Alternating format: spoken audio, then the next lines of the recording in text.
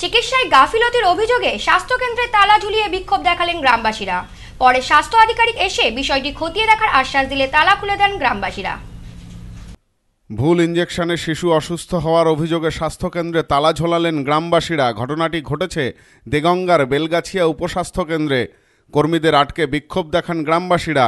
তাদের অভিযোগ, পরপর দুটি ভুল ইঞ্জেকশন দেওয়ায় অসুস্থ হয়ে পড়ে শিশুটি। অনেকের অবজেকশন, এই সারা গ্রামটা আপনারা ঘুরে দেখুন যে ওর ওর প্রত্যেকের অভিযোগ কেন ওই ভুল করে ওই ইঞ্জেকশন। আমার একটা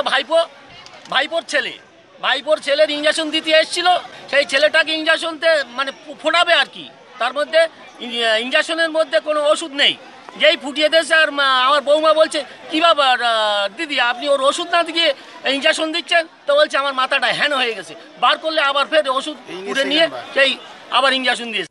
খবর পেয়ে ঘটনাস্থলে আসেন স্বাস্থ্য আধিকারিক তাপসী ঘোষাল।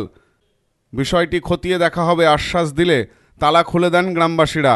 এলাকায় উত্তেজনা থাকায় ঘটনাস্থলে আসে দেগঙ্গা থানার পুলিশ।